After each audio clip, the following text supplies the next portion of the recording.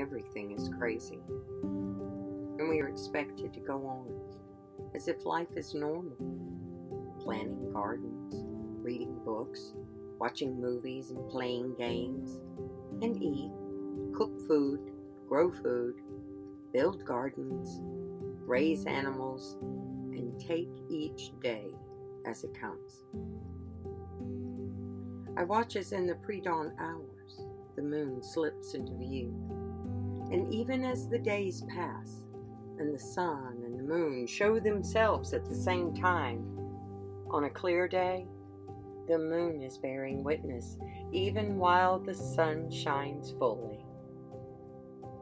Counting the days, waiting, watching, and occupied by doing all the things, ever mindful that all we can do is plant a seed. Everything else relies on Father Elohim's intervention.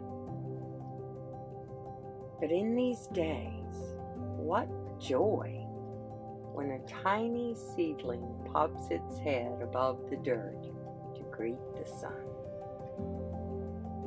And now my part resumes, to tend, water, feed, and protect. Father, so much patience is required to navigate these days.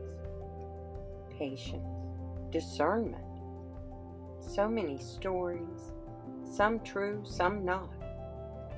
Give us wisdom to patiently step forward into a new world, for surely nothing will ever be the same again.